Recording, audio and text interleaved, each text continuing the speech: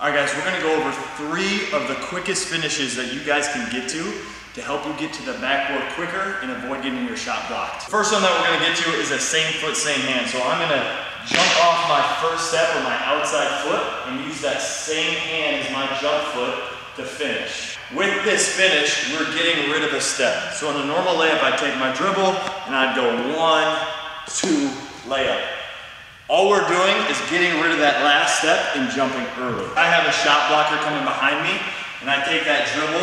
If I just pop up off the ground early, he's still gonna be on the ground and hopefully I'll be able to get to that backboard a little bit quicker.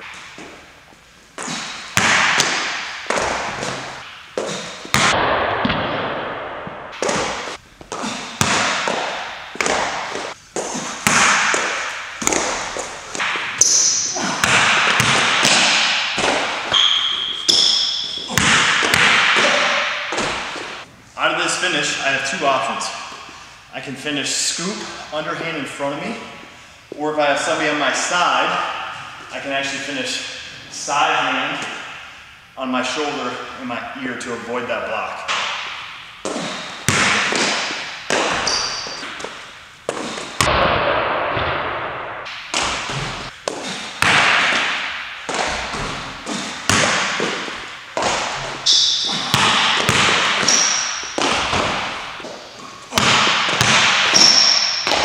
Okay, for the second finish, we're gonna go with that same foot. So I'm gonna go dribble and jump off that first step.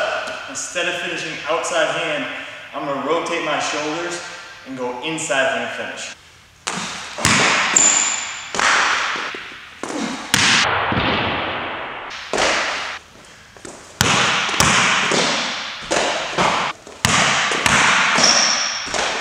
Okay, for the third and final finish, we're gonna add an extended step finish. So, similar idea. When I take that dribble step and this foot comes through, the previous times we were stepping and bringing this knee up and finishing this hand or this hand.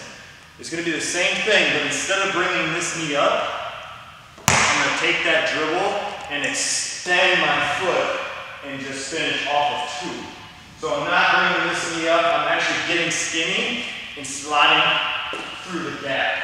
Right now I'm going to be jumping off 2. This is going to let me get to the rim quicker and it'll help me slide through any gaps on the defense.